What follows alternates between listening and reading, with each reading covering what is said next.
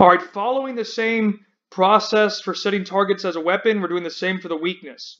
So you can see here the weakness that we wanted to work with is ability to explode when in possession and recognizing available space as a number 8. Okay, and we copied over onto the agreed targets qualitative, the 3 areas that we want to work on, and these were agreed upon at our one-on-one meeting. So in 6 weeks, the player is going to get a grade to see if they're improving in the player recognition of available spaces or area to exploit, increasing mental speed and go, explosive first step to drive forward.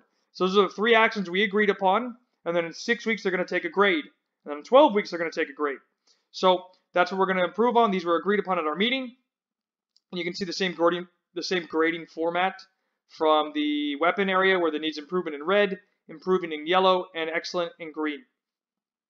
Then we have on the bottom side the agreed targets for the individual, and these are game-based actions.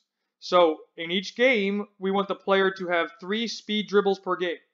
And that's where they take that explosive first step, they recognize a space, and they're using that mental speed to go.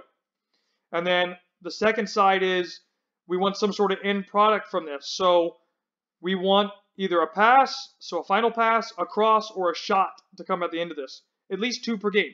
Because if you're able to explode forward, that probably means you're going to be able to create an end product. Now, we also allow them to have an assist of an assist. So the pre-assist. So maybe they play the ball wide to the winger who is able to cross and we get the shot off. Right?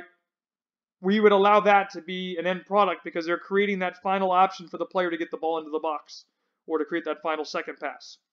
Okay, so hopefully that gives you an idea. Again, if you cannot do the agreed targets individual because it's too hard to track the data, that's okay. The most important, especially with younger players, is the recognition of the top right targets, whatever you identify them as.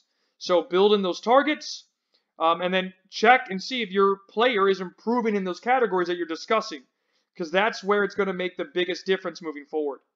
Okay, and that's it for this. I'll see you in the next video.